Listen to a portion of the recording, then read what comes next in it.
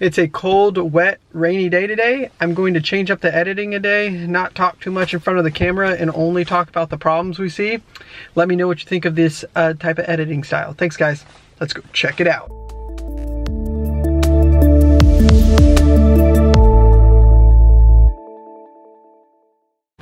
Some damaged screens, and then also they put on some like a solar film. We report this too as well.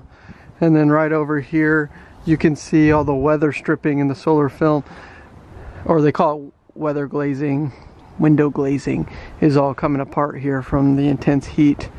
Right here we have some questionable flashing we want to pay extra attention to, and then it looks like they've replaced some of the siding. Nope, this one's all the original siding over here. So we got some water leaks in the garage. We're going to see if this is active. Also, you want to look at the gutters here. You can see the gutter has a poor slope right here in this area, and you can see right behind the gutter there is some rollout right behind it. A little bit closer at the window, they got some new caulking, but forgot this nice giant little hole. Not, yeah, just a perfect water track, right? Yeah, right there. This area you always want to pay special attention to with the bushes. You want to make sure that you look behind them, because if you have these bushes, it's easy area for termites. I mean, they like this type of environment. I mean, this is actually really well done. I wouldn't call this out in a termite inspection report. So right here, this is a masonite siding. You want to pay attention to masonite siding because this stuff is older material. It's starting to warp and rot in a lot of areas, and you want to make sure that the bottom edges are painted. So you can see right here it's starting to warp in these areas, so you always want to get a screwdriver or something and test the integrity of the masonite. Walking around, and we always kind of document small things like this too. Damaged sidewalks and minor cracks in the driveway. Yes, it's not a major issue, but you still want to document it because the client may be concerned about it. We are missing a splash guard, have a small corner pop, pretty minor stuff. So this is the main water shutoff area, and he found a bug while he opened it, but we always pull back the insulation on it, and we just try to identify it as make sure there's no leaks. But you want to be careful because ants and stuff and spiders are attracted to these areas, and you just want to make sure there's no leaks, active water leaks. Yeah, missing splash block. I mean, it's misplaced, so just want to make sure they're in the right area. And then we always check the water pressure.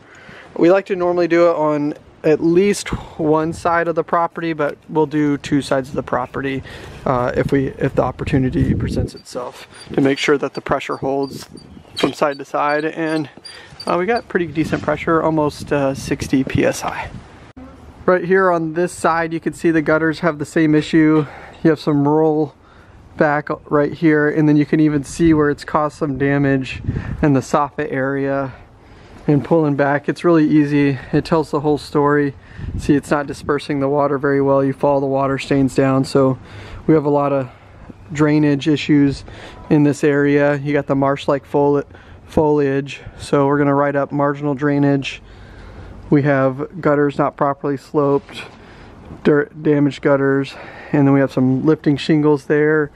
And when we flew the drone, we got the lead jacks. They were eaten up by all the squirrels in the area, and that's the cause of some of the water leaks. Here we're getting some damage in the masonite siding here. It's starting to warp in some areas, so we're going to let our client know that they have replaced some of the siding, but not all of it. So we have a combination between hardy and masonite. No, that's two different masonite sidings. It's sidings. So you can see right here, this is fiber cement siding, and then right here, as you get a little closer, you can really see that difference between hardy and masonite. And especially the older masonite, you can see how it's starting to expand and rot. So this is one of the concerns that we're going to show our client. Here, whoever installed this new siding, this hardy plank or fiber cement. We don't know that it's exactly hardy, but it needs to be 2 inches off the roof, and then also kick out flashing has to be installed here. You can see there's water going to be rolling off of the roof here and running right into the door. So, and it can easily get behind the siding in that location. So it is required by both manufacturers that kick out flashing be installed. So right here, Josh spotted this area where this is the evidence of previous termite treatment, and these are pretty close together, but he's checking the what's word am I missing here? Framing board? Form board. Yeah, the form board. He's checking the form board because termites like to live in this area and they'll eat up on this wood, but that just looks like rot. So right here we have a little bit of drainage issue too as well, easily corrected, but we still are gonna let our client know. And then you could see where they just replaced the bottom half of the siding and didn't do the top half. Not for us to determine why they did that. It could be budget reasons, or the other siding had a little bit of life left on it to save some money. But even right here you can see that we have the range exhaust going, but whenever we go through our first pass we always like to turn on all the exhaust systems so we can see the fans blowing on the outside. Stuff like this you really want to pay attention to. Easy area for water to get in right next to a window, so it helps tell the whole story. And again, you have the weather stripping in the windows, so looking up you can see all the damage on that masonite. So we got a square D panel box. We like to take several photos of it, so he took a photo before he opened it. And then we have missing knockouts, not properly labeled, missing screws, dead front cover damaged. Is it loose at the wall?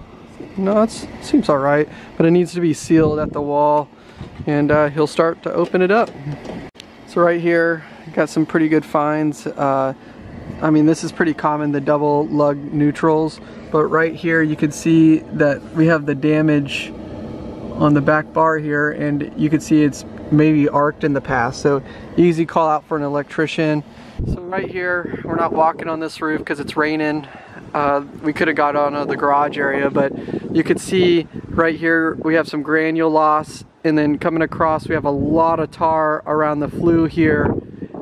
That's the furnace flue, and then the water heater flue, it's pretty rusted up, and you can even see the collar needs to be sealed and reset on that too.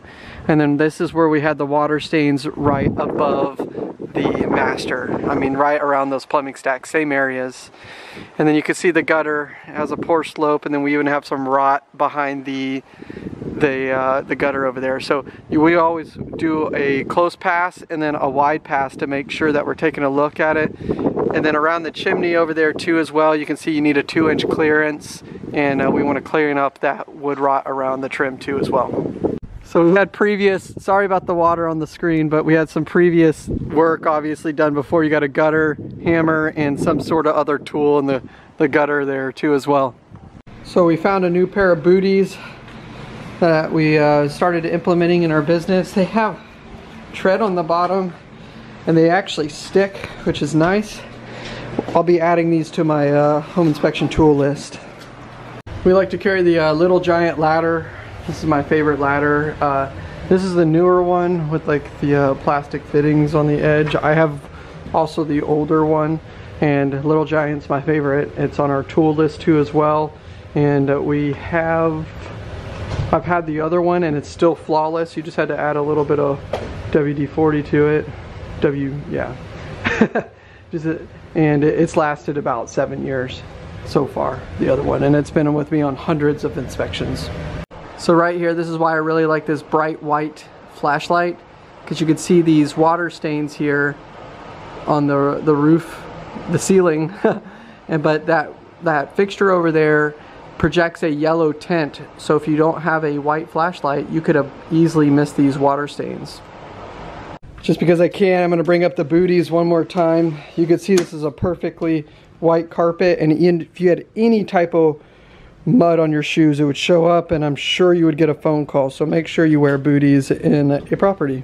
And one of the final things I'm going to cover is right here. Don't be alarmed if you see discolored water like that. Sometimes it's just a fitting, We have copper plumbing in here today, so it hasn't been used in a while, so what we'll have to do is fill this up, drain it out, and fill it up again just to make sure if it was dirty or there's a corroded fitting somewhere that we need to report on. Areas like this too, I hope it shows up in the camera, but you can see that there's patchwork in this area.